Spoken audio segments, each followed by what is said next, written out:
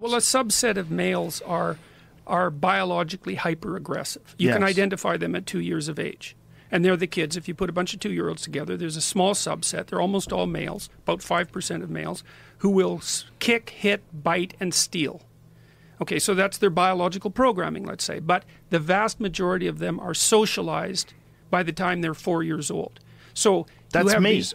Yeah, sure, absolutely. Absolutely. I mean, it is. Yeah, absolutely. Yeah. And the thing about boys like that is that if you socialize them properly, it's quite a bit of work because they're very combative. My son was like that. And if you socialize them properly, then they can become unbelievably useful. They're courageous, they're forthright, they're not going to back down from a challenge. There's all sorts of massive utility in that, and that's this proper interplay between the biological circuitry and the socialization. But and with James Damore's memo, he's been accused of taking a biological essentialist route, which is not true.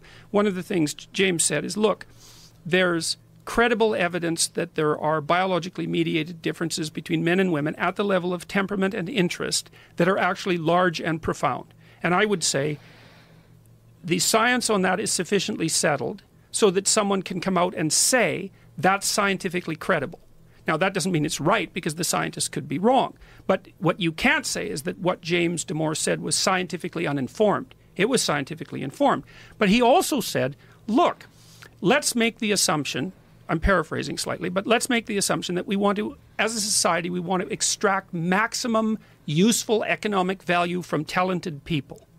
So one of the things we want to do is, if some of those people are women and some of them are men, we want to understand the actual differences between women and men so that we can set up the workplace so that both women and men can contribute to the maximum economically so that they can benefit as individuals and everybody can benefit socially. So you can use the biological... So, I mean, for example, one of the things... Here's a biological problem. On average, women are more agreeable than men. And I think that's because agreeable people they're self-sacrificing. And I think as a woman, you need to be wired to be self-sacrificing, or you won't be able to tolerate taking care of infants. That's my sense of it. Okay, now there's some problems with that. It's like, let's say that a huge part of female wiring is tilted in the direction of the necessity of self-sacrifice for infant care. Okay, that doesn't equip women very well for dealing with aggressive men, because aggressive men and infants are not the same creatures. So women pay a price. Being optimized to some degree for infant care, they pay a price that they're less, what would you call, prepared, that's one way of thinking about it, with dealing with hyper-aggressive and competitive men. Well, one of the consequences of that is that agreeable people don't make as much money. And the reason for that is, to make money, you actually have to be disagreeable, because you have to go to your boss and say, give me some bloody money or something you don't like will happen to you. You have to like, I'll leave. You have to be able to fight for an idea, too. Yeah. But... So there's something, this is a perfect test case. So biologically speaking, there's a very good reason for certain kinds of wisdom to be biased in the direction of manifesting in females.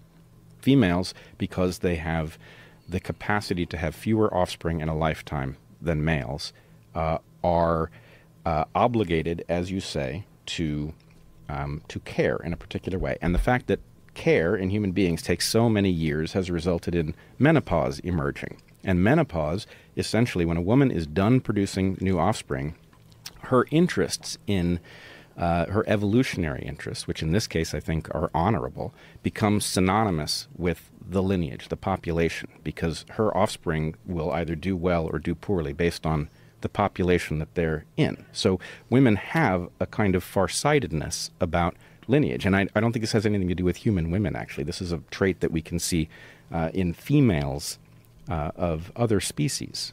So it's an ancient thing. Whereas males are high variance. That is to say, a male can have many offspring in a lifetime. Many males have no offspring in a lifetime. And that high variance means that to the extent...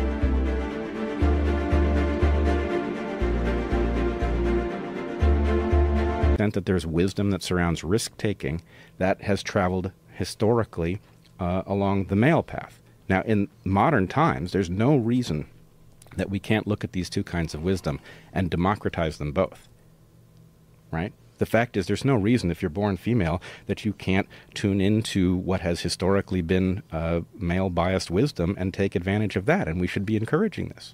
There's no reason that people have to continue. But the problem is that we can't actually have a reasonable discussion about it, because, you know, the discussion is often forestalled by the claim that, well, men and women are exactly the same. It's like that's not a helpful discussion. And, you know, with the agreeableness issue, I don't know exactly what should be done about that, but one of the consequences of it is that there's many reasons why there's pay differential between men and women, and the issue itself is very complex. But we do know that agreeable people overall make less money in the same positions, and it's because they don't negotiate on their own behalf very well. Now, it's conceivable that you could have an intelligent public policy or corporate policy discussion about what to do about that. Like maybe the rule is something like you review male salaries once a year and female salaries every 8 months, or something like that, you know. And I'm not saying that's a good idea.